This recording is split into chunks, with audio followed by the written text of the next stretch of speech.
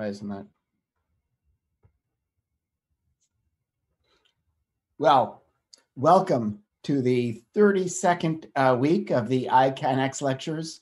I'm Paul Weiss, coming to you from the University of California, Los Angeles, where I'm on the faculty and also editor-in-chief of ACS Nano on behalf of organizer Professor Alice Zhang of Beida and myself. Welcome. We have an exciting program today on brain science and optogenetics.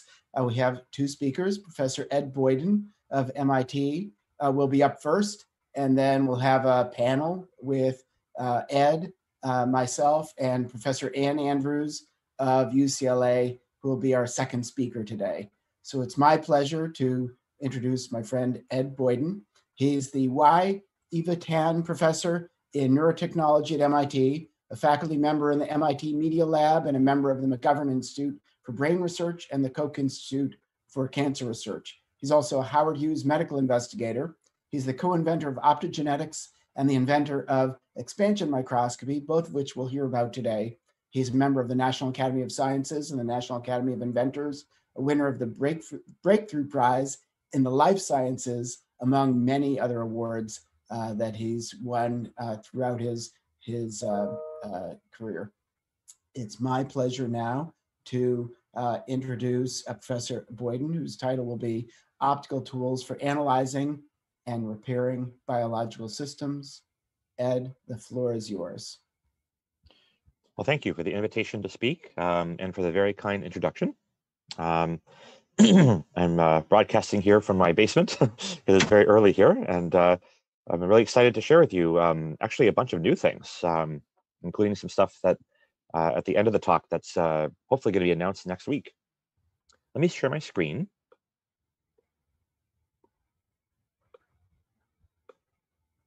Sorry, I clicked the wrong button. Let me just do one more time to share. Okay, how does that look?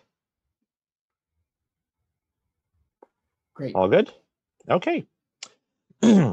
Yeah, so as Paul introduced, I direct a group at MIT that works on technologies for seeing and controlling the brain and other complex biological systems. And we focus on tools that use light in order to read or write information from these systems.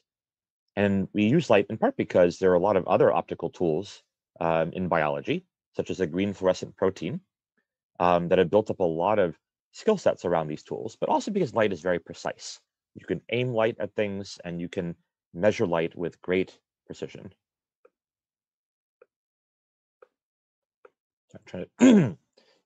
The big question that gets me out of bed in the morning is whether we can ever understand the brain. And what does understand mean? Well, one idea is, what if we can make a computer model of how a brain circuit generates something like a decision or a emotion? And ideally, it would be human comprehensible and biologically realistic. So this, of course, is a futuristic goal. We're nowhere near this right now. But it's very clear, to make a good computational model to understand something, you must have the right data. And so today I'll tell you 3 short stories about tools that we have developed or are developing to get this kind of data. First, how can we map the molecules throughout brain cells and the brain cells throughout the brain? There are 30,000-ish genes in the human genome, countless gene products. They make the brain cells do what they do. How can we see them? Second, there are high-speed dynamics of these molecules, electrical activities, chemical activities, and so forth. How can we control these processes? And finally, how can we watch all these processes in action? Well, part of the problem is that the brain has incredibly complicated spatial and temporal scales. Brain cells are enormous. They can be centimeters in spatial extent in the human brain.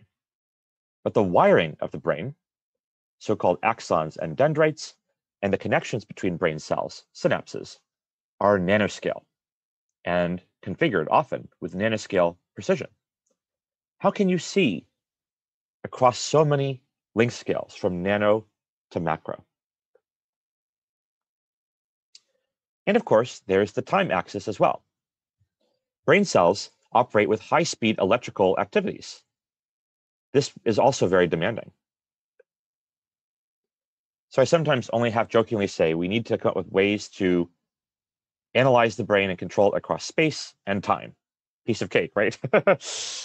Well, I'll tell you today 3 short stories about how we have been trying to think about space and time as core variables for helping us design tools. The first half of the talk, I'll tell you about a nanoscale imaging method that we've developed, which allows us explicitly to cross spatial scales from the nanoscale to the macroscale. In the second half of the talk, I'll tell you about tools that we can use on living systems to control and look at high-speed biological dynamics. So let's jump right in. Now, the first topic is how do we image with nanoscale precision across extended 3D volumes? Well, many pioneers have invented fantastically precise methods of imaging with nanoscale precision. Electron microscopy has been used for many decades to make pioneering discoveries about nanoscale features of cells and brains. More recently, super-resolution microscopy allows people to image with great precision nanoscale features. But all of these techniques struggle to image large 3D objects, especially if you want to know the location and identity of many molecules. So in our group, starting around 8 years ago, we decided, what if we do the opposite? Rather than zoom in to the brain, could we blow it up and make it bigger? We call this expansion microscopy. We can take a piece of brain tissue and synthesize a dense, swellable mesh of polymer throughout the brain, inside the cells and outside the cells, in between biomolecules and around biomolecules. If we do it just right, and we add water, the swellable polymer will absorb the water.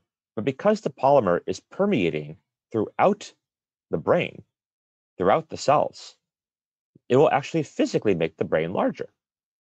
This started with 2 then grad students, Fei Chen and Paul Tilburg, and now about half our group works on this technology. This idea owes a debt to several old ideas.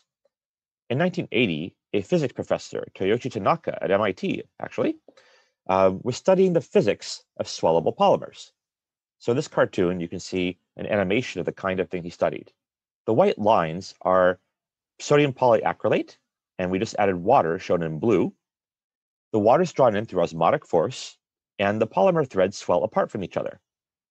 Being sodium polyacrylate, the polymer threads are highly charged, and they repel each other. The net effect is a very rapid, within minutes, volumetric phase transition. It increases in size by 1,000-fold in volume or more. So Tanaka's group studied this and figured out some of the beautiful physical and mathematical properties of these phase transitions. Now, of course, you can't just dump the polymer on top of the brain. You need to get it inside the cells, between the biomolecules. How do you do that? Well, Christine Dreyer and Peter Hausen in 1981, just 1 year after Tanaka's paper, showed that you could chemically install a dense mesh of polymer, or hydrogel, that permeates a piece of biological material. They took embryos and tadpoles and synthesized a hydrogel of polyacrylamide in these specimens. So this is a charge-neutral hydrogel. We're using a charged hydrogel. But nevertheless, they showed that you could use this strategy to facilitate antibody staining, which helps you visualize certain biomolecules, and imaging. So it's fun to think, if you put 2 and 2 together back in 1981, maybe this technology could have been invented then. So around 2012, we started in earnest trying to think about if we could install this dense mesh of swellable polymer, could we take a cell like the one on the left and turn it into something like the cell on the right in this cartoon?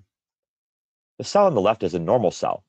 The cell on the right, the biomolecules have been pulled apart. 2 biomolecules that are touching are now some distance apart from each other, and 2 biomolecules that are some larger distance apart will be scaled up by a linear factor. In other words, biomolecules are hovering in space like a 3-dimensional constellation of stars, but with their relative organization preserved. Well, to make it happen, we had to invent several chemistries, which I'll tell you about now. with the help of some animations. In this animation, proteins are shown as brownish blobs. We had to invent anchors or handles that'll bind to each class of biomolecule that we care about and allow us to pull the biomolecules apart from each other. In this animation, the handles for proteins are shown as purple blobs. Ideally, every protein will get one purple blob. Next, we have to weave a dense spiderweb-like mesh of the polymer.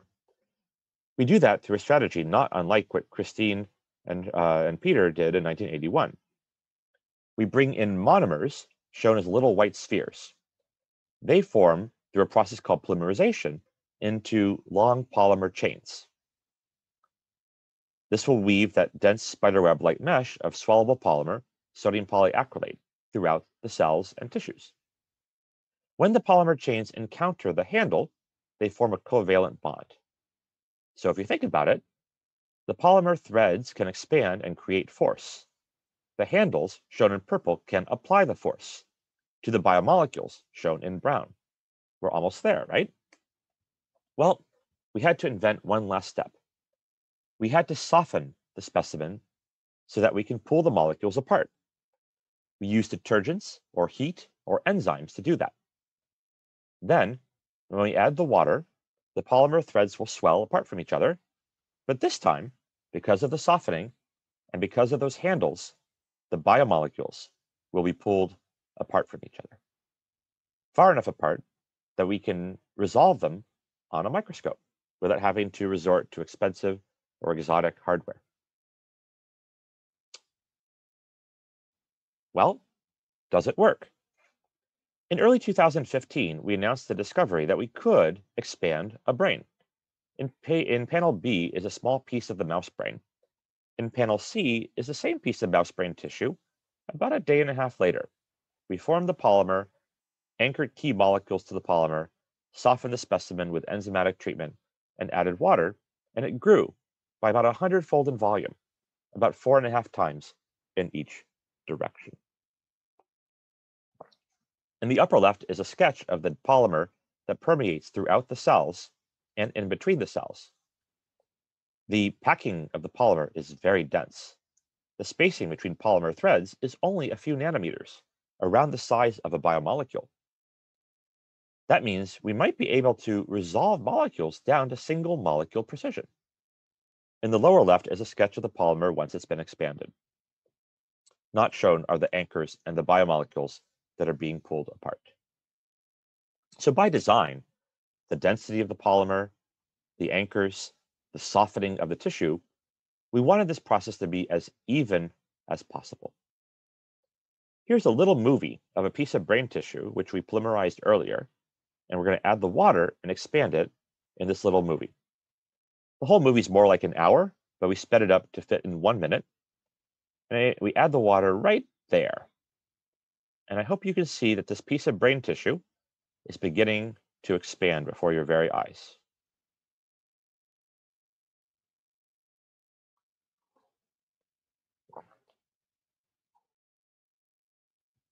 Okay. So we designed the process to be as even as possible. The polymers are dense. The anchors are evenly distributed. We soften the specimen so that it does not resist expansion. But this is biology. We have to test our hypothesis. And so we spent a lot of time in the early years quantifying the distortion. To be upfront, the distortion is not zero, but it's very small. When we expand a specimen, we have a few % error over the length scales of a microscope's field of view. Here you can see the kind of analysis we do. In purple are pre-expansion images taken using a classical super-resolution method, like STORM or SIM. In green are post-expansion images, and we overlay them. Where they overlay, you see white. We then do a non-rigid registration. Basically, we calculate how much warping there is. And that's how we found that the warping is very small, just a few % over a microscope's field of view. In this case, the samples you see are hex cells with antibodies against tubulin, labeling microtubules. The antibodies are equipped with fluorophores, so you can see the microtubules. So in most biological questions, people care about the relative organization of biomolecules. A few percent of error is okay. But nevertheless, we're still working to make the technology even more precise. We can also gauge the resolution by looking at known structures. Microtubules, for example, we know what they should look like thanks to decades of electron microscopy and other structural imaging methods. We can take our images and deconvolve or divide them by the known ground truth and estimate the resolution. A typical microscope might have a resolution of 300 nanometers. If we expand by 4 or 5-fold, we might expect to get 300 divided by 4.5 or 70 nanometer resolution. And as you can see here, that's what we got.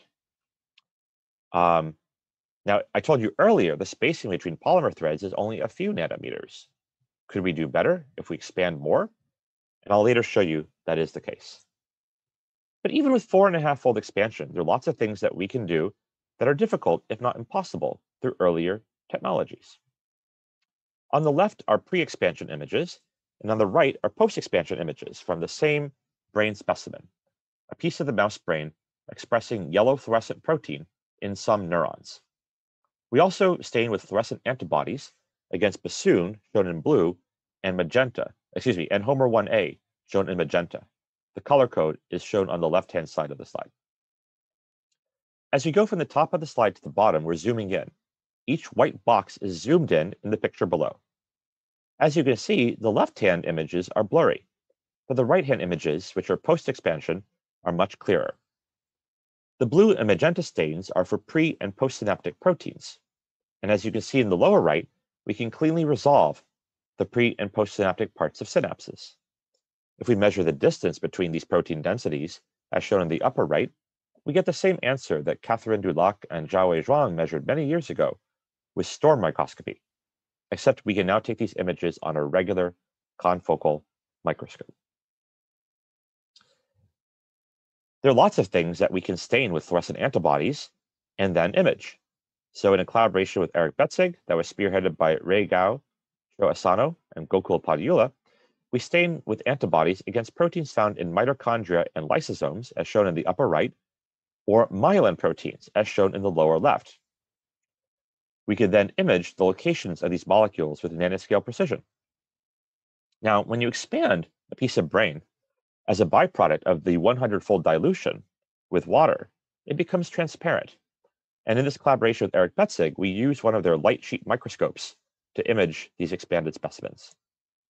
Even though you can do imaging on regular microscopes, you can also play cool tricks, like use light sheet microscopes to image as well. We found we could image orders of magnitude faster than the classical nanoscale imaging microscopy methods. You can label neurons with fluorescent proteins. In combinations, these are called Brainbow, developed by Jeff Lichtman and Josh Sains and colleagues at Harvard. Here's a piece of the mouse hippocampus with different neurons expressing different combinations of fluorescent proteins, shown at the bottom. Could you map the wiring of the brain? Well, in the top middle, you can see that it's difficult. If you look at the top middle image, it's blurry. The color code is beautiful, but it's hard to resolve the fine wiring of the brain. But if you look at the top right, it's the same field of view as the top middle, but you can clearly see the wiring of the brain. Many groups are now using this combination of expansion plus color coding to map brain circuits. Everything I showed you so far is with protein labeling. What about other kinds of biomolecule? When Oz Wassi was a grad student in our group, we worked on looking at messenger RNA. Here you can see a bunch of pre- and post-expansion images where we expanded cells and labeled post-expansion the RNAs with fluorescent in situ hybridization, or FISH. As you can see, the post-expansion images are much more clear and high resolution than the pre-expansion images. In the upper right, you can see the yield is very good. We can anchor and expand RNAs away from each other. We can also anchor the proteins and the RNAs at the same time, expand both and label both.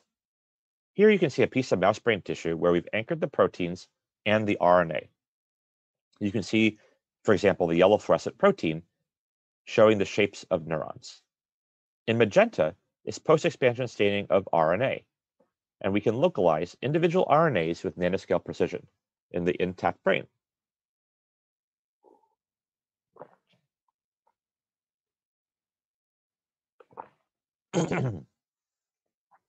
So far, everything I've showed you is expanded by about 4-fold or so. Can you expand more? Well, one idea we had was to take a specimen, polymerize and expand it, like I told you earlier. Form a second polymer in the space opened by the first expansion, and expand it again. J.B. Chang, when he was a postdoc in the group, showed that this could work. Recently, we made a version of this that can be done with all off-the-shelf chemicals, spearheaded by Deblina Sarkar, Jinyun Kang, and Oswasi. The top cartoon shows how it works. If we take a specimen and just stain it with antibodies normally, the problem is the fluorescent antibodies that label biomolecules have trouble getting into dense protein areas, like synapses. But if we form a polymer, anchor the proteins to it, and expand it, form a second polymer in the space opened up by the first expansion, and stretch out the first polymer more, we can decrowd or separate proteins from each other. Now, antibodies can access proteins inside the protein complexes. Compare the first row or the second row of the cartoon at the top. The first row shows only some antibodies, the green and red, labeling proteins. But the second row shows blue and yellow antibodies able to get inside the protein complex. This is important because synapses are very dense. At the bottom of the slide, you can see us labeling different synaptic proteins with different fluorescent antibodies. You can see beautiful detail of these synapses, including nanostructures within the synapse. Now, the decrowding actually does make it better to label post-expansion than pre. Here are a bunch of examples in panels B, C, and D, where we compare pre-expansion staining in yellow to post-expansion staining in magenta. As you can see, there's not much yellow. For calcium channel subunits shown in B, a presynaptic protein RIM12 shown in C, or a postsynaptic protein PSE95 shown in D, you see much more detail in magenta than you see in yellow. The expansion has decrowded or separated the proteins from each other, and we then get better labeling. Not all proteins are crowded, though. As you can see in panels F, G, and H, Homer 1, Bassoon, and Schenck 3 show good labeling both pre and post-expansion. You see good labeling in the yellow channel as well as the magenta channel.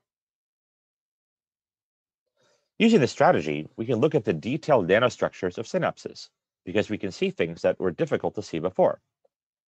Collaborating with Tom Blanpied's group at the University of Maryland, we imaged calcium channel subunits after expansion, which, if you recall, are hard to see before. We can see how they are coordinated with other molecules in detailed nanostructures within synapses.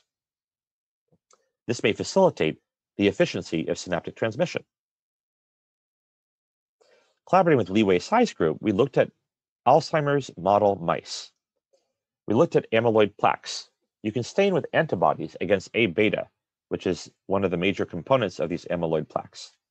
Again, yellow is pre-expansion staining and magenta is post. You get much more detail post than pre. In fact, if you look at the bottom of the slide, post-expansion staining even showed these detailed dots of amyloid, which we could not see with pre-expansion staining. This worked for multiple antibody types. Furthermore, in wild-type mice, we did not see these dots, showing that it's not an artifact of nonspecific staining. This is a very busy slide, but suffice it to say that we can also look at proteins within these newly discovered amyloid dots.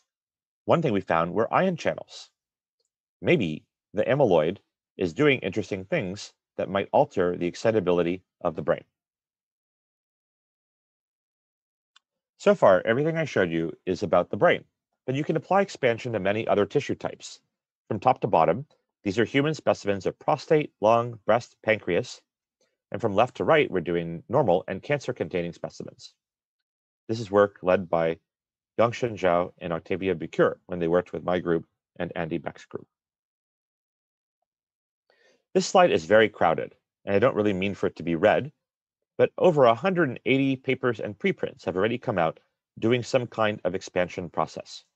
People are applying it to the kidney, to the fruit fly brain, to plants, to bacteria, to all sorts of questions about motor proteins and the blood-brain barrier and epilepsy and cell division.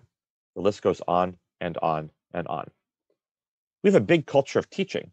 If you go to our website, expansionmicroscopy.org, then you'll find tutorials on how to do it.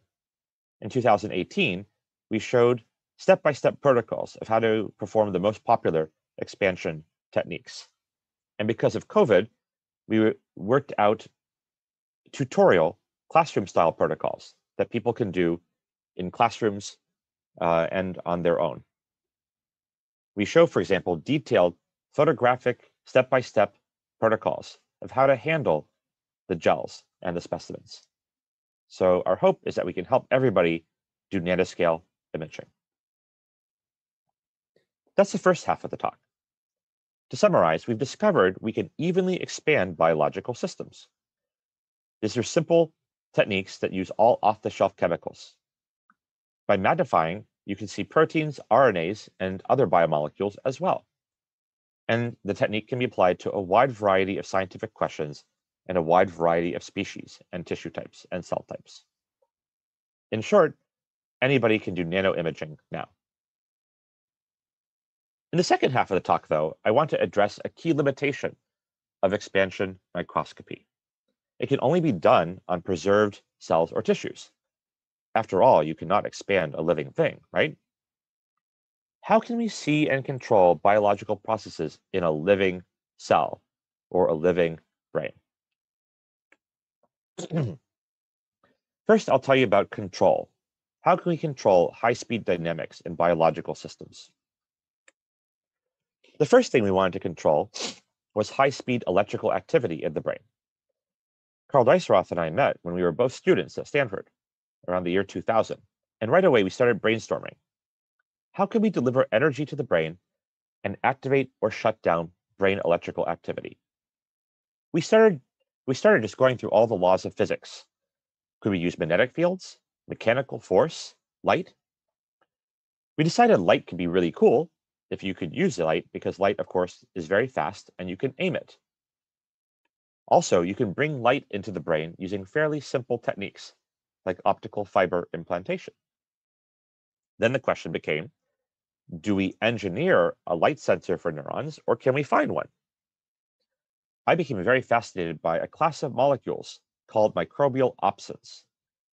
These are membrane proteins, shown in the lower left, that are found in the membranes of single-celled microbes, such as microbes that grow in salty water, like in the upper left.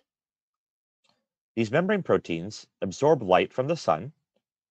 It's captured by a vitamin A relative called all-trans-retinal.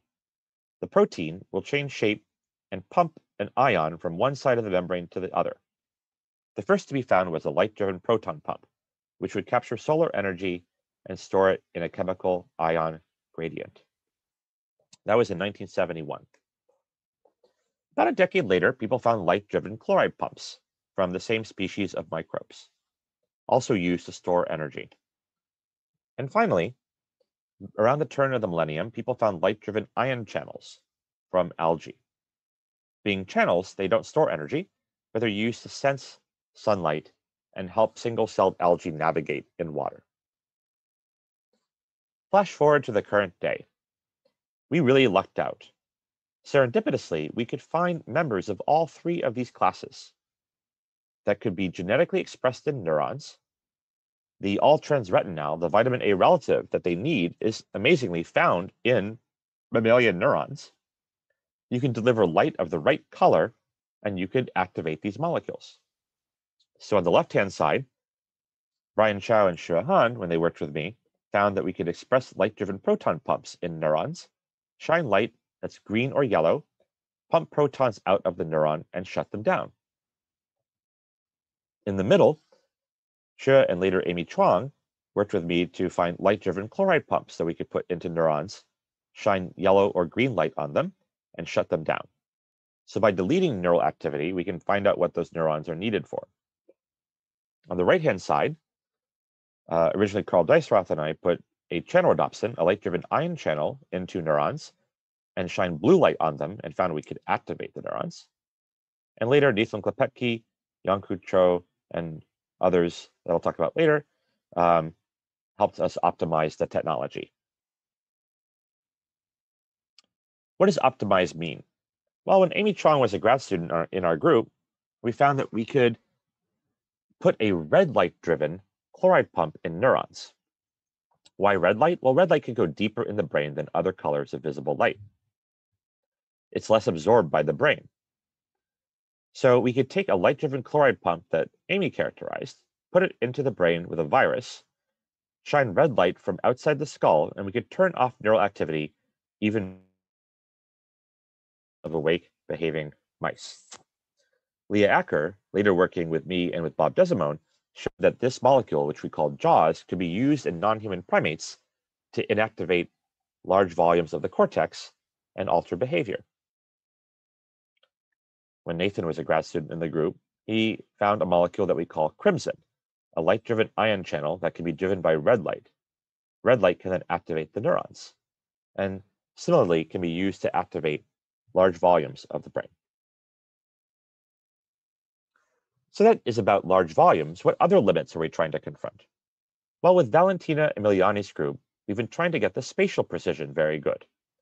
In work spearheaded by Valeria Zampini, Dimitri Tenese, and Or Shemesh, we tried to work on an optimal optical and molecular strategy for single-cell activation. Valentina's group has invented 2-photon holographic projectors, such as shown at the top. They can create 3D sculptures of light, like shown at the bottom.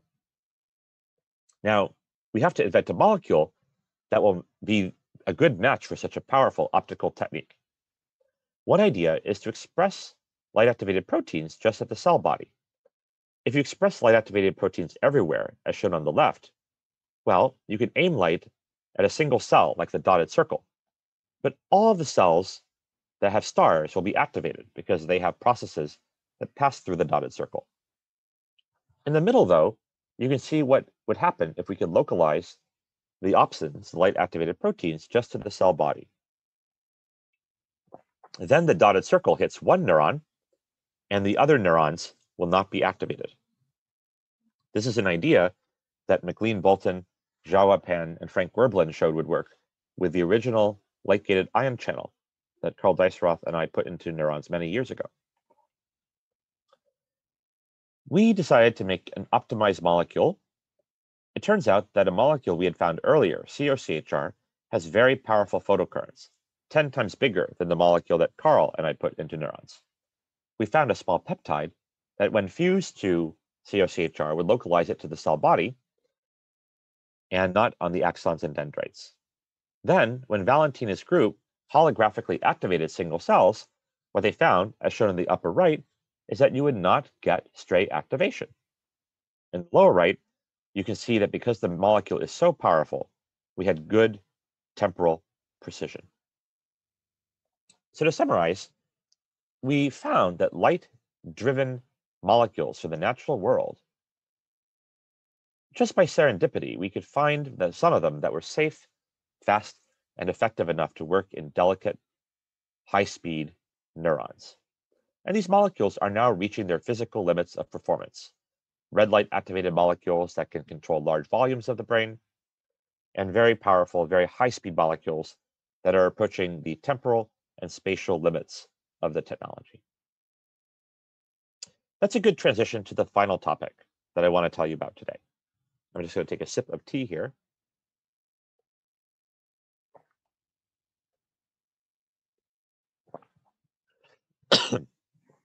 Which is, how do we read out brain activity and other signals? Well, in this case, we are not so lucky. The natural world has not made molecules for us that allow us to see high-speed activity of cells just out of the box, right? People have to make these. How do you make them? while many groups have been taking fluorescent proteins, such as those from jellyfish or corals, and connecting them to sensor domains that will then sense a biomolecule. After all, there are about 30,000 genes in the human genome with countless gene products. To see them in a living cell would be very informative. So people design and evolve these proteins. When Erica Young and Kirill Pyakovich were in my group, we decided to see if we could build a robot to speed up the evolution. How does evolution work in the lab? Well, people like Francis Arnold won the Nobel Prize for developing directed evolution. In directed evolution, you take a gene and make many mutants of the gene. Some of the mutants are better, and some are worse for any given goal. But we wanted to see if we could do this in mammalian cells, so we could facilitate neural control and readout. We also wanted to screen along many dimensions. After all, optogenetic molecules were fast, safe, and powerful. A glowing or fluorescent indicator of a cellular function should also be fast, safe, and powerful. And we need all three. If you evolve a molecule to make it faster, you might make it less strong. If you evolve a molecule to make it more strong, you might make it less safe. You have to select for all of the properties at once. So we developed a robotic strategy for directed evolution along multiple dimensions in mammalian cells.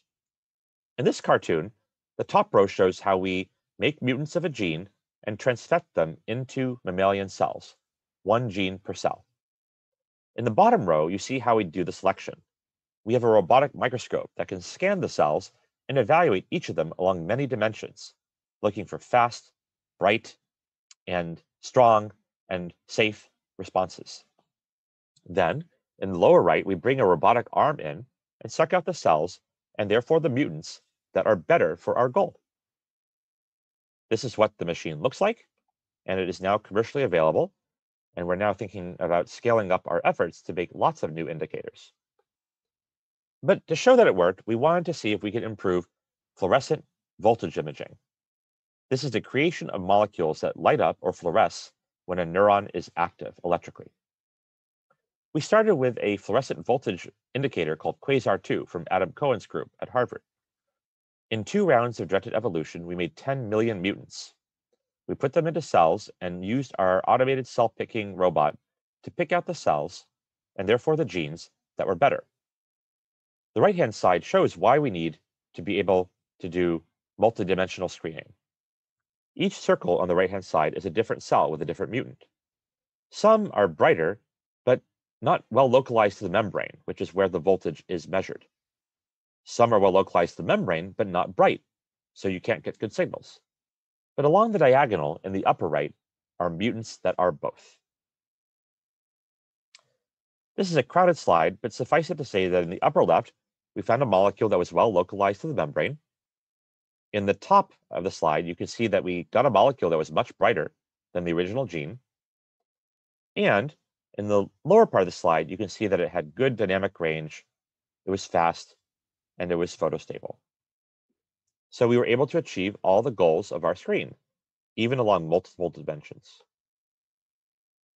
Clarion Shahan's group at BU, Kirill Pyakovich, Seth Ben-Swisson, and Juan Seng showed that a soma-localized version of this, recall that earlier I told you that locating a molecule of the cell body could clean up activation. Here we showed that locating an indicator of the cell body could also clean up reporting. We can use a fairly simple microscope, like shown in the upper left, to image, using fluorescence, the activity of these cells. In the middle of the slide, you can see lots of red traces that look like they are electrical traces, but they're not. They're being recorded on a microscope. The way fluorescence works is we shine one color of light on the cells, and they glow with a different color of light. And so that's the simple microscope architecture shown in the upper left. You can look at many cells at once, as shown in this picture. There are 8 different cells in the hippocampus of an awake, head-fixed but behaving mouse that were active during a period of time here. You can see the traces on the right-hand side of the slide. By the way, you can use the soma localization trick, where we express indicators of the cell body, for many kinds of indicator. Recently, our group showed in a paper published just a few weeks ago, spearheaded by Urs Shemesh, Chengyang Gu, and Kirill Pyakovich, that we could take calcium indicators, which glow green when neurons are active and let calcium in, and express them at the cell body. Compare A to B. A is the regular calcium indicator, B is when we target it just to the cell body. And similarly, D is the cell body targeted version of C. This cleans up the background fluorescence and greatly improves the quality of images. We see less crosstalk between cells. So we are not just evolving new indicators, but figuring out how to use existing indicators better. And that's a great transition to the final story I want to tell you about today. There are literally hundreds of fluorescent indicators of different biological functions. This is a screenshot from Jin Zhang's database, Biosensor DB, at UC San Diego. There are hundreds of genetically encoded fluorescent sensors that will light up when the pH or ATP or cyclic AMP or potassium or other molecular changes occur in a living cell. Wouldn't it be great to image many signals at once? Then we can see the relationship between these signals. After all, if there are 30,000 genes in the genome and countless gene products, ideally you would see many signals at once so you can determine how they interact. You can think of a cell as a network of many kinds of signals all interacting at high speeds. The usual way to do this is you get sensors of different colors. You can use a green sensor of pH, for example, and a red sensor of calcium and put them into the same cell. Then you can see the relationship between pH and calcium. But it's hard to make sensors of new colors. Also, there's only a couple colors that can be resolved by a typical microscope. So Shannon Johnson and Chengyang Gu in my group, we worked on a strategy to try to get different fluorescent indicators to express at different points in a cell. As a cartoon in the upper left, suppose you have a fluorescent indicator of one signal located at certain points within a cell labeled 1, and fluorescent reporters of a different signal 2 located at points labeled 2. Then you might be able to image these two sets of signals at different points in the cell. While the cell is alive, let's suppose both of these signals are being reported by a green reporter, you'll see lots of green dots that blink on and off. Over time, you get movies of these green dots blinking on and off. Now, how do you know which signal is which if they're all the same color? Well, when you're done with the experiment, you can preserve the cell. Then you can bring stains that will bind to the different indicators and one after the other, stain, image, and wash out the stain. Stain the second one, image it, wash out the stain. And over again, you can figure out which indicator is at which point. Okay, how can you make this work? Well, we found that we could take fluorescent reporters and fuse them to self-assembling peptides. That causes the fluorescent reporter to spontaneously assemble into a cluster within the cell. Also, we fuse an epitope to the fluorescent reporter. That way we can stain with an antibody afterwards and figure out which reporter is at which point. So going back to the original cartoon, we can take several different fluorescent reporters and fuse them to different peptides. They will then spontaneously assemble into different clusters. Even if all the fluorescent reporters are the same color, we can still tell them apart because they're at different points in space.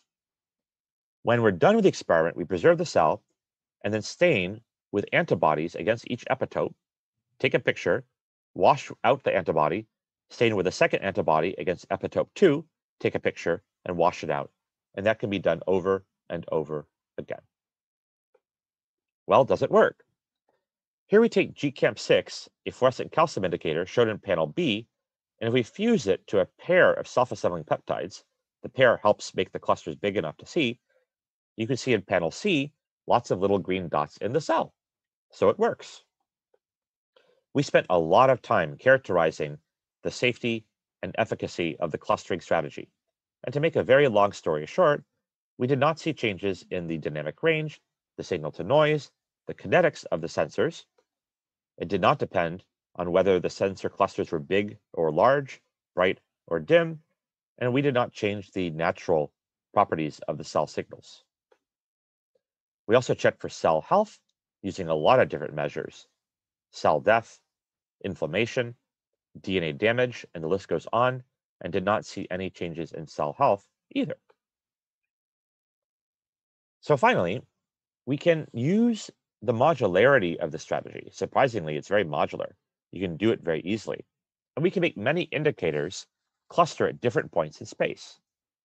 Here in panel A, we're taking 3 different indicators, fusing them to 3 different sets of peptides and 3 different epitopes so we can later immunostain and localize them.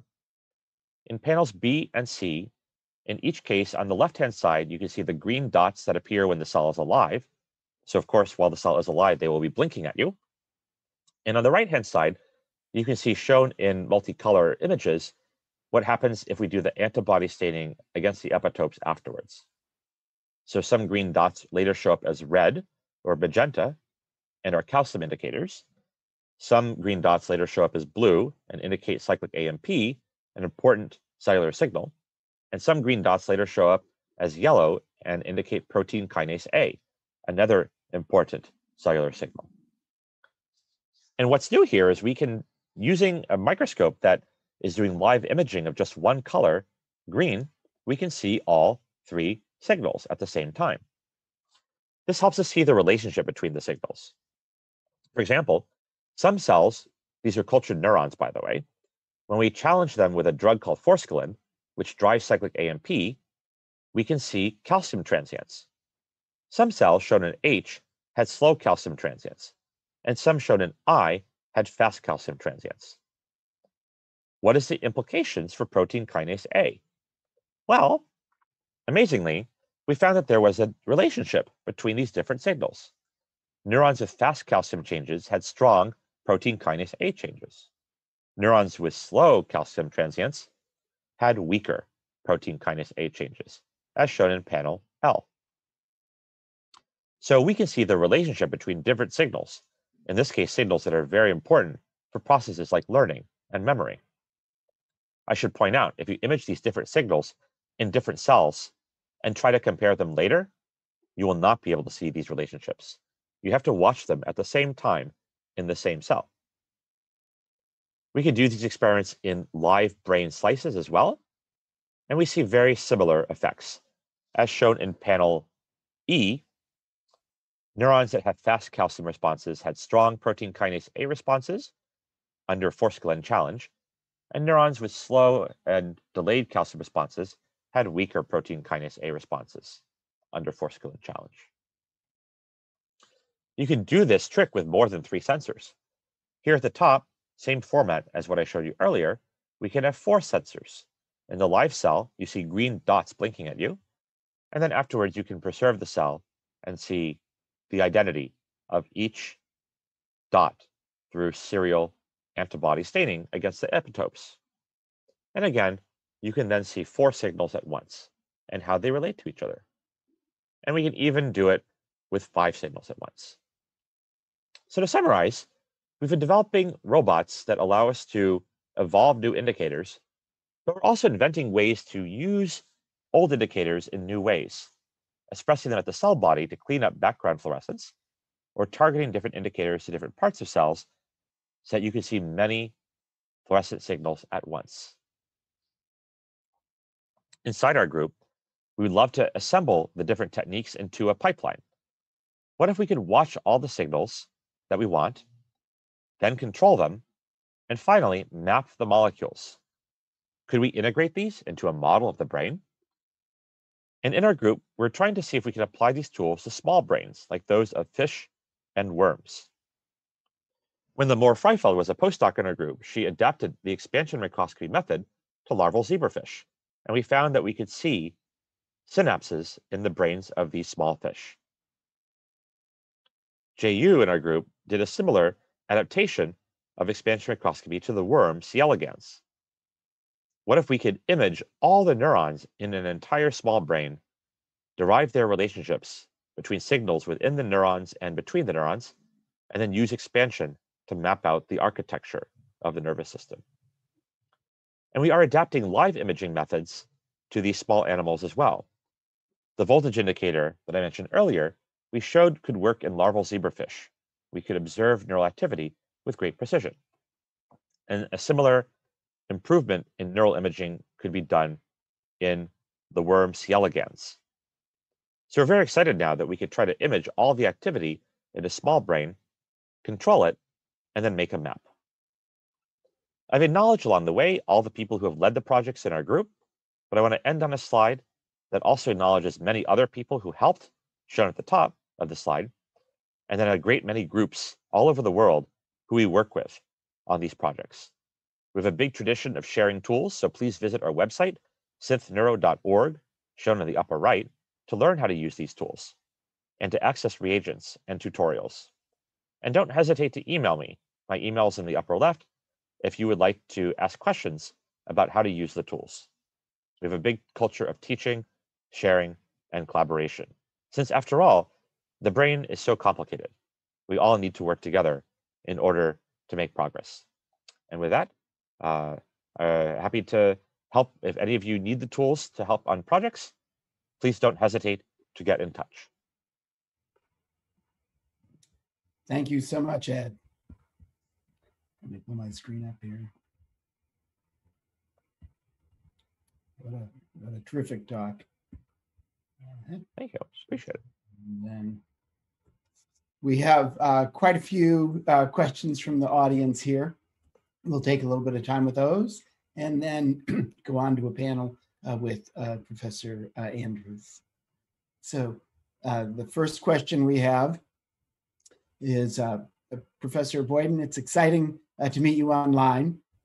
For expansion microscopy, do you find damage or changes in tissue function?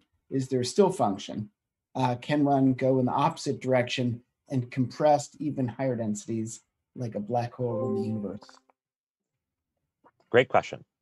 So the expansion process only works on preserved non-living things. There is no function. We are expanding the molecules away from each other, so the molecules also are separated. It's really to map the molecules in cells and tissues, but we're not mapping any dynamics or function. Excuse me. I'm going to take a sip of water if you don't mind. Of course.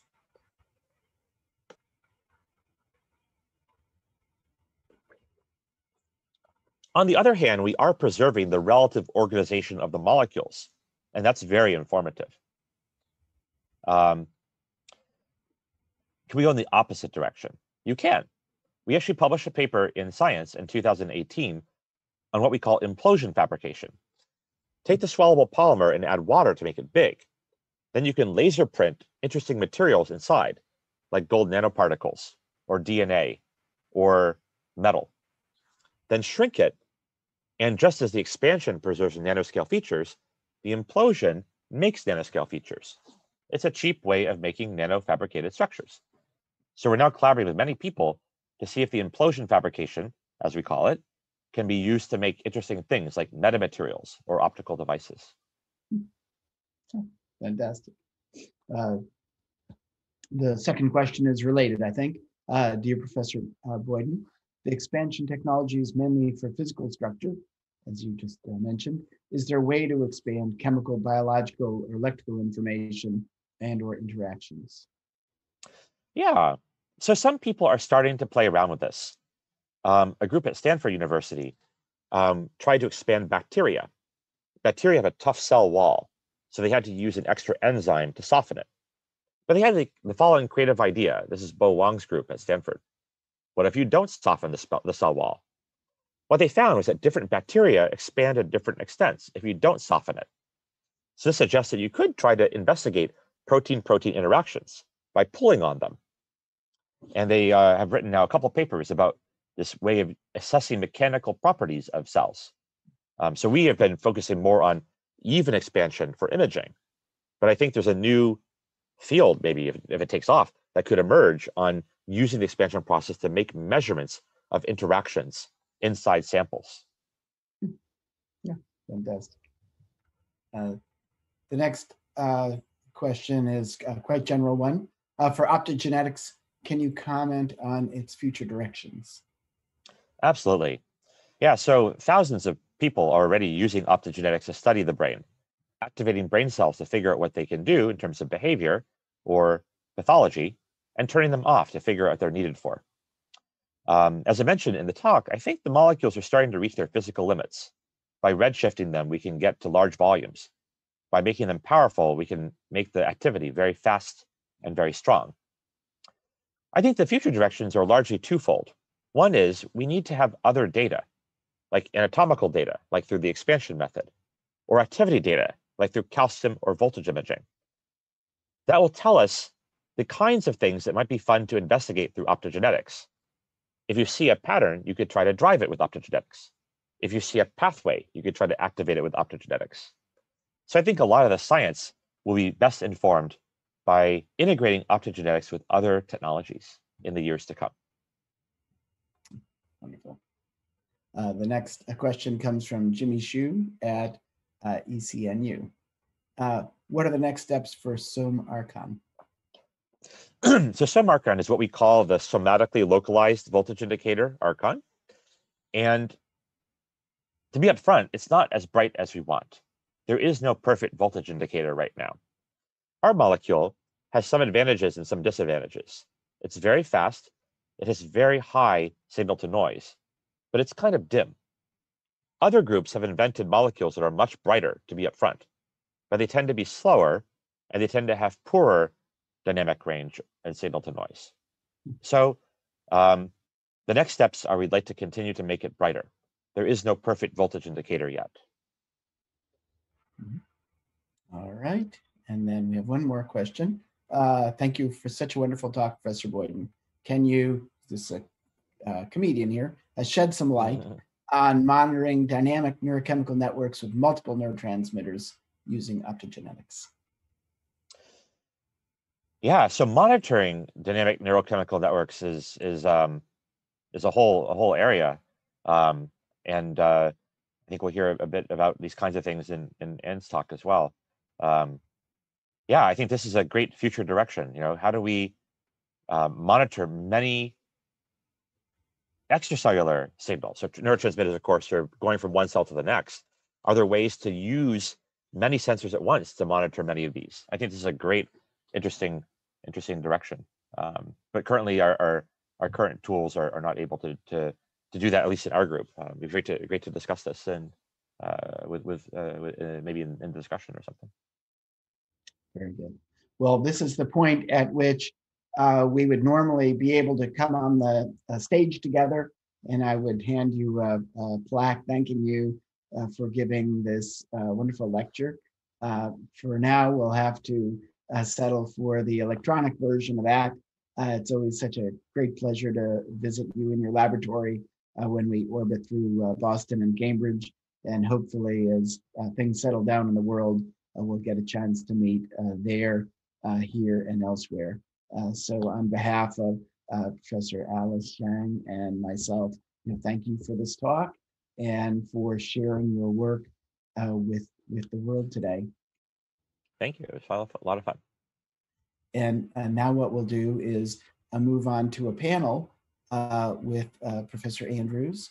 Professor Ann Andrews, I'll give a greater introduction when we introduce her talk in a few minutes, but we thought we would spend some time first discussing the field.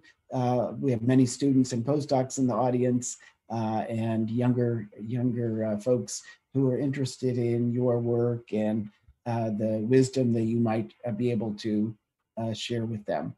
And so let's have Professor Andrews unmute and we'll begin. So the first thing, I think many people would like to know how you choose people. We'll start with Professor Andrews, how you choose people for your laboratory. And I can give a little bit of background. It spans a very great range from neuroscience all the way to electrical engineering and nanotechnology, and people go from doing chemical measurements all the way to working with live behaving animals and testing their behavior.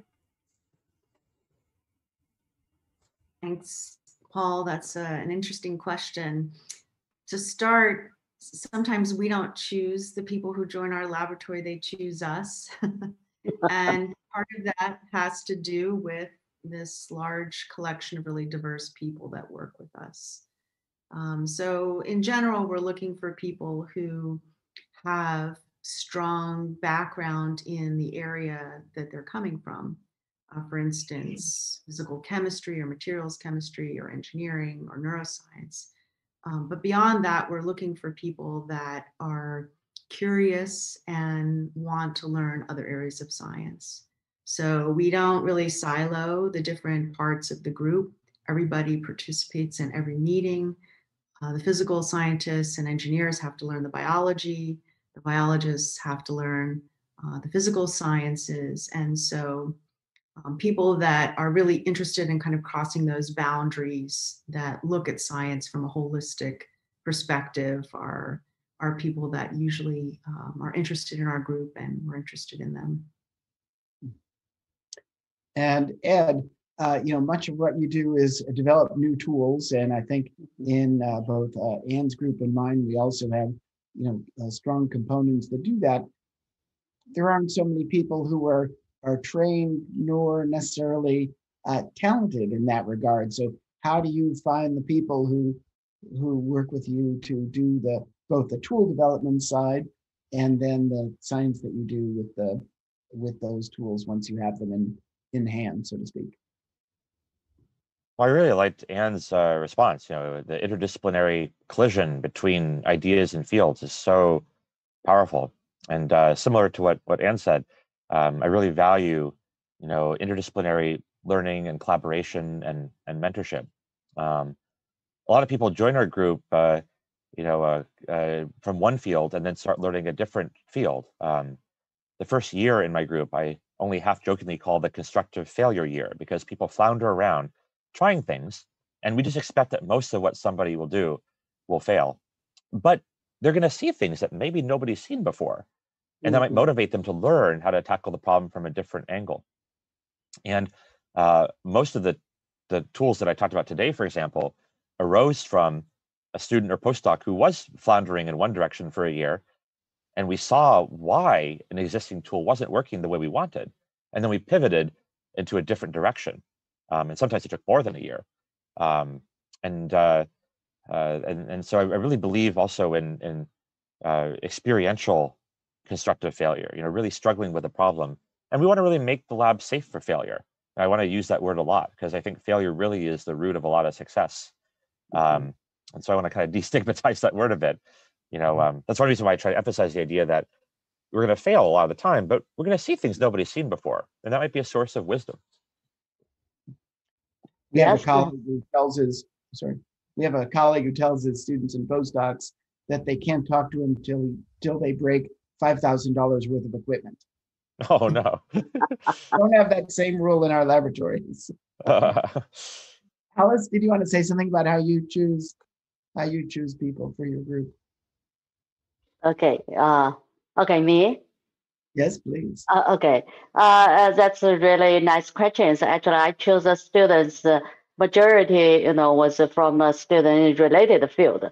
So here today, I really like to, hear the answers from both of these two professors. They hire students in many, many different directions.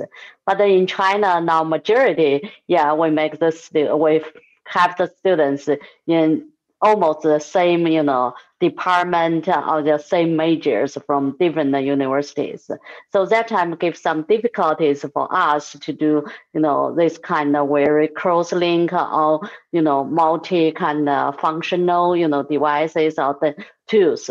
Yeah, sometimes we need to find outside the collaborators in different departments. Yeah, so if we can open up, for hire different students from different different majors, it will be very helpful. Actually, here I'm, I have a one question for Ed. Is Ed, you have a 3 degrees, when you're under. How you handle that? So 3 degrees in different department, how you handle that?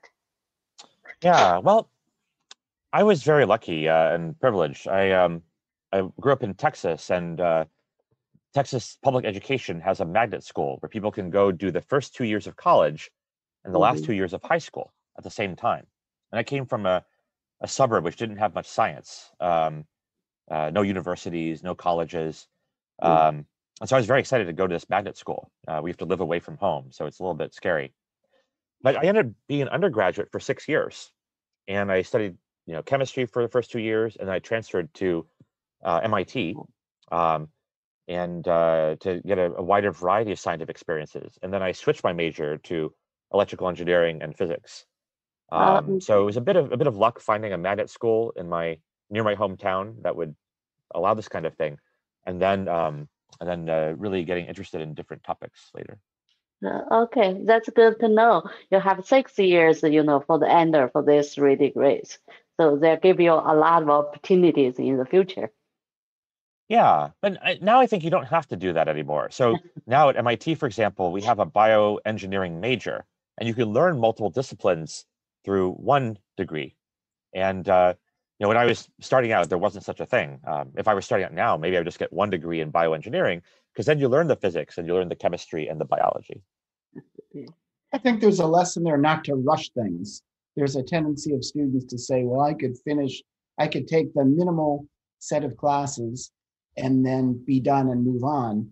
But what students learn during that time where there may be a little bit of flexibility, they get in a research laboratory, they see what being a scientist is really about, makes a big difference. In our graduate admissions now, unless students have done research and succeeded, we're unlikely to accept them to our PhD programs.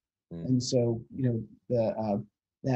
compacting everything is a tendency of some, students who are used to AP exams or whatever the equivalent is, elsewhere in the world. In some sense, that's a hindrance. And I think, Anne, you might want to comment on that, because the route you took gave you, all this background that very few other people in the world have. Were you speaking to me, Paul? Yes, I was. Oh, okay. Yeah, well, my degrees were all in chemistry, but I had some experiences in the laboratory as early as an undergraduate that were in, a biological setting, actually a medical setting. And, that really piqued my interest in biological systems. So I kind of made up my own programs as I went along to get that interdisciplinarity in my training. I was lucky as an undergraduate that we had a track in the chemistry major where you could, kind of make your own chemistry program, and so that allowed me to take a lot of different classes that were different than maybe students would typically take. And then when I did my doctoral degree, I actually did my thesis research at the NIH.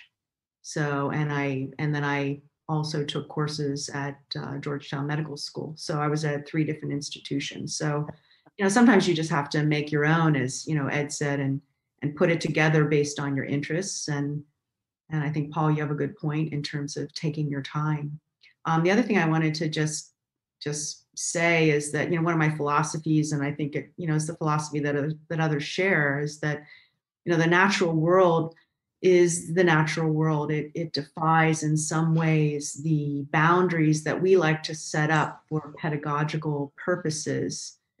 So for instance, we have physics and we have chemistry and we have engineering and we have biology, but really natural systems encompass all of these disciplines. And so, if you're interested in studying the natural world, then, at some level, all of us have to be able to cross some of these boundaries to try to get the natural world to yield its secrets. Well, maybe you can comment. After your chemistry degree, you end up doing your PhD in a clinical psychiatry group, and so, right. How does one do that? We'll start there.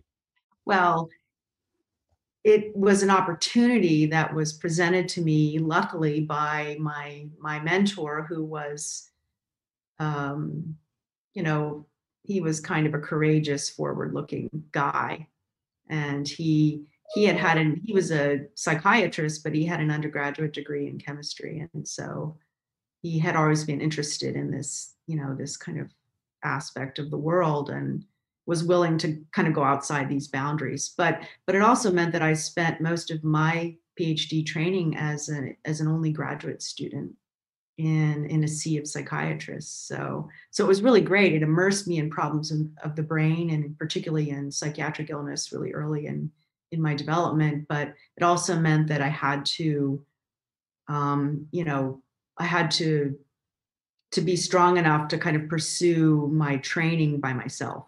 I didn't have a cohort of students to do that with, and that was okay. I think, Ed, you and I both spent time at Bell Laboratories, which was the sort of physical sciences analog to what Anne described at NIH, where, you know, a group was at most one postdoc and one technician, but it could be actually 0 or 1 of those. And so maybe you can comment on what you learned there and how you translate that over into an academic group, which is quite large. Sure. Yeah, so my last year of college, I worked partly remotely, but for a few weeks on site at Bell Labs. And it was my first neuroscience experience. Before, you know, I trained in these physical science fields, and it's people would have lunch together and talk about ideas. You know, it was very helpful for somebody who wanted to switch fields. And I was very intimidated by neuroscience. I don't think I had taken a biology class since high school. And to be honest, I spent a lot of my first year, once I started an actual PhD, just floundering, trying things out that didn't work. And if I hadn't gone to a summer school at Woods Hole at the marine biology lab the year after my first year in the Stanford PhD program, which, you know, kind of got me, you know, to learn how to think like a biologist in a focused way. And my co-mentor at the time, Jennifer Raymond, had taken this class and suggested that I do it, and she had pivoted from mathematics. Anyway, I feel like there's a lot of learning to think like a biologist that's so important, and sort of like, you know, Anne's immersion in psychiatry. I wonder if my experiences of getting immersed in different biological areas was really important to go from a physical sciences arena into biology. But I like the collaborative nature of the Bell Labs environment. To get back to your original question, you know, people really would talk and brainstorm up crazy ideas, and I like that. I also found it a great place to change fields. And as you said, when you go to lunch, you'd sit around with for me, it was surface science. The founders of the field were around the table. And that really made, you know, for an interesting and exciting time and a way to learn a lot. I had a similar experience to you in some sense in biology, where I took a pass-fail as a freshman. The next class I took was Anne's. I just barely, I got the lowest possible passing score on the entrance exam, and then I audited the class after that. So it was not to embarrass myself further. And you can also comment on that transition from, you know, being in a laboratory that's, you know, staff and postdocs and technicians over to academics, where you have both younger trainees and a larger set of them. How was that? You know, how did you find that transition? And sorry. Oh, no.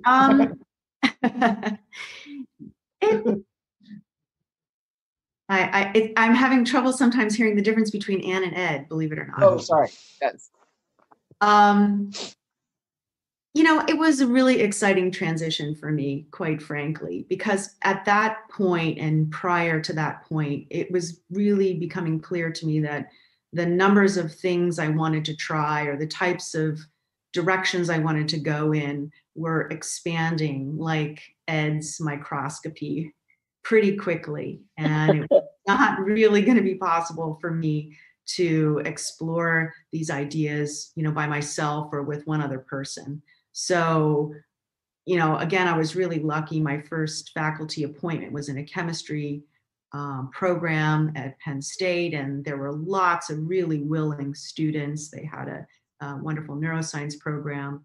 And so, you know, right away to have, you know, half a dozen people who were super curious and super motivated, was just really exciting. So I would say that the longer term vision, however, has been in kind of transitioning from really thinking about working with students and postdocs in terms of the science we can do together, and transitioning to thinking more about what it is that I can do to teach them to become independent scientists. So that's become an increasing part of what I try to do in my own work, as I'm working less and less and less and don't work really in the lab much at all.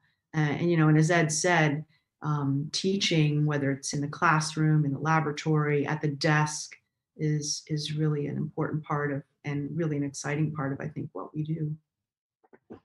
Actually, there's something that connects all three of you. You're all on the faculty at institutions where you trained. And so maybe Alice, let's start with you. How is that? Is there an oddness to having colleagues who were your professors? And when you got your lab started at Beta, did that, how did that go?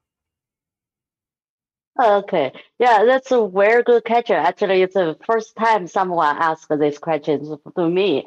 Yeah, actually, in China, I was a graduate, in a different department. It was a mechanical department, not a microelectronics department. So I'm a kind of strange. Move to a new lab, move to a new field. But that time, in Beida, Peking University, tried to start a new field. It's a microelectronic mechanical system. So they need someone with no, mechanic system. Not everyone knows for the microelectronics. So I was a newcomer to the new institution and to this group. So I started with underground. Because I have to learn everything. I have to learn all these kind of new skills. So that time I training myself. I like answer words before. So you don't have students, you don't have a lot of support. That time you do a lot of things by yourself, and then you learn a lot, and then you open mind. So the most important things, yeah, as faculty members, I joined a new group, a totally new one from underground. So I open mind for everything. I have to learn all this stuff. So that's how I train myself. I have a best colleagues because they're all teaching me, helping me. And Ed, how about your experience going back to MIT? Yeah, it's interesting. I think it helps in two regards. And then there's one subtlety. One regard is because I've been a student there, I think that helped me be a mentor for the undergrads, because I could empathize with the kinds of classes they were taking and the kinds of paths that they were trying to pursue. I had lots of questions of people who also wanted to train in engineering but work on the life sciences. Yeah, my lab was originally just down the hall from my undergrad mentor. So my research was different enough. I worked on quantum computing back then, and then I switched into biology. So everybody was very collegial. I think if there was too much overlap, this is the subtlety. Maybe it's hard to have a unique identity.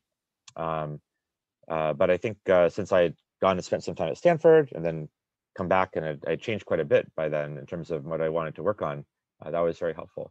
But yeah, being able to empathize with the students, the teaching, the training, there's the personal side as well as the technical side to being a teacher. And Anne? Well, I agree with Ed. It was very helpful for me going back to Penn State for my first faculty position. I knew all the course numbers. I knew the course sequences. I didn't have to become acquainted with that. So it was really easy for me to talk to undergrads, guide them. But there was another side to that, and I'll illustrate by way of a story. At Penn State, we taught freshman chemistry to about 2,000 students in the fall semester. And they would be divided up into these blocks of 400 students. And the class was taught in this building called the Forum.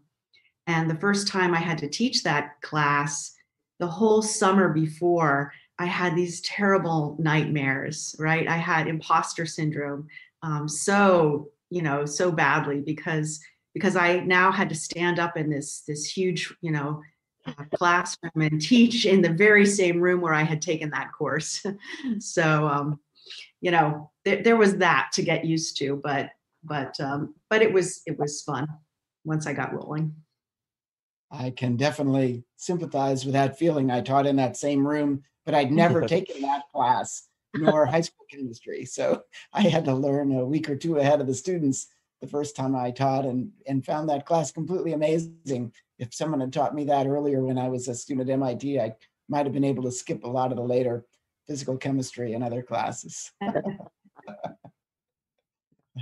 And what each of you have taken on these big problems in neuroscience and developing the technologies needed for them. If there's a high school student or a college student out there, what would you advise them to focus on in either their formal studies or what they might do outside of school? Of course, if they're listening here, that's a great sign. And, we definitely want to encourage those folks. And maybe we'll start with you and then go over to Ed. I think my advice would be to try to do two things at the same time. And I don't often advise doing two things at the same time, but I think in this case it's useful. And the first is, of course, to really learn your fundamentals. They become important. They are important. You'll find them repeating themselves, Paul, as you just said, over and over again. But at the same time, not to let the pursuit of grades and classes and fundamentals prevent you from really developing your love of science and the natural world. This is a time to explore, to read widely, to read books about scientists, to read books written by scientists, to read fiction about science, to read in scientific areas widely, to meet people who work in science widely, and to really cultivate science as a smorgasbord, as the really buffet that it is, instead of allowing yourself to just be so focused on the fundamentals. And Ed? I could not agree more. And yeah, I really think learning the fundamentals solidly is so important, because those are the things that are still going to be true 20 years from now, 40 years from now, and knowing them very well, paves the way for a good career. And yeah, but knowing how to think about problems, getting into the trenches and trying to struggle with a problem, I think that was for me very important in terms of struggling with really difficult problems and learning how the process of science occurs too. Often by the time that we learn something from a textbook, we get the final product, but we don't see all the ups and downs and ambiguous detours that history took. And learning how to struggle with science, I think, is also really important, because the tough problems of the world are tough problems. And whether it's, climate to ecology to energy to the brain to diseases of all kinds, the list of problems goes on. And learning how to struggle with these problems, how to take different points of view, if that can be practiced. And some classes offer that, but if there are opportunities to participate in research remotely or in person, that can be very valuable too. I think you both make a very good point that actually doing science is very different than what we see in classrooms, and then also what we see in the talks that we give. If we apportioned the time that we get out of our successes versus how much time we spend with that kind of persistence that you both talked about to get to where we want to be. Both your projects took many years to develop. There would be about 1 minute of data in our talks in an hour and 59 minutes of struggles and failures and things that didn't work. And it probably wouldn't make a very interesting presentation, except for the sociological part of this is what science is. You have to be persistent to take on a problem, and you have to think in, about different routes to get to the goals that you're after in your career and in the steps along the way in the laboratory. One of the great pleasures of this series is Alice and I get to talk about who we'd like to hear, and we're both very great admirers of the two of you, and we've been looking forward to this talk. And Alice, I think you also have thoughts about what you'd like trainees to learn when they start in science, and that's part of the reason that you created this iCANX series. So maybe for the more general audience, you can okay. Yeah. So Paul, I know Ed was going to leave in a few minutes, so I just have one short question. It's how you guys keep the curiosity, for the science for such a long time, Yeah, Ed, you change several times for the topics, and you keep curiosity always. Could you please go ahead and say something for this? Sure. Well, I guess I was always interested in where science met the human condition, or these eternal mysteries about life. Actually, when I went to that magnet school, the high school in Texas that was on a college campus, I was very lucky. I got to work in an actual chemistry lab, and it was a group that was working on the origins of life. Could you make DNA from inorganic material? So I was really drawn to these questions at the border of almost philosophical questions and practical questions. And then when I transferred to MIT, after a couple of years, I ended up working on quantum computing, another topic that's sort of between the mysterious and the practical. And those are both really hard problems. So you have to pick a problem well, right? Creating life from scratch, that was too hard. Like quantum computing also turned out to be really, really hard to make a good quantum computer. And so it was just sort of luck that the third time's a charm, I guess. I started this neuroscience expertise that, as Paul alluded to, started with a collaboration where I was mentored by some people at Bell Labs.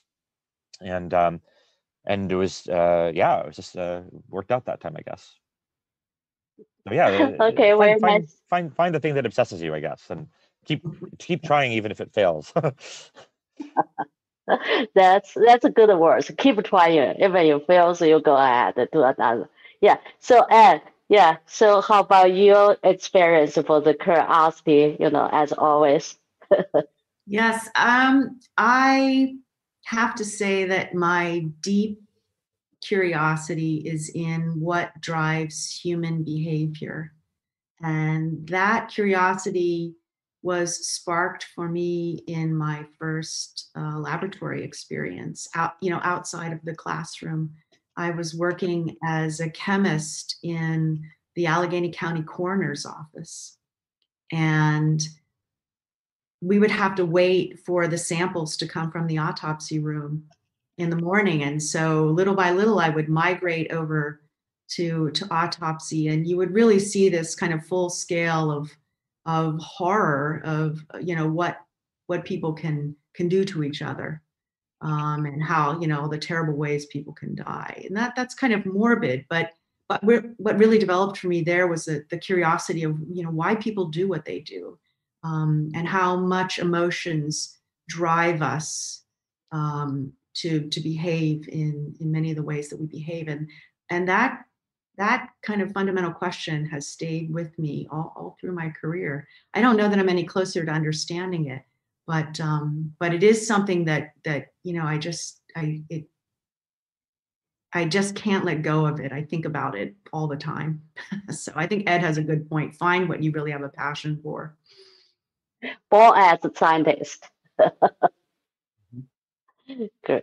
So, but I think time is up. Ed is going to have another meeting, and ask a question or coming into the board. Someone was asking the question: how is the founding of City of Brain Science? I think I'll answer this question in her talk. Great. Well, thank you so much. Very It's great good. to be here with you all. Really appreciate it so much. Ed, good to see you. Good to see you, Ed. Yeah. Thank you so much. Bye. Have a great day. Yeah, you too.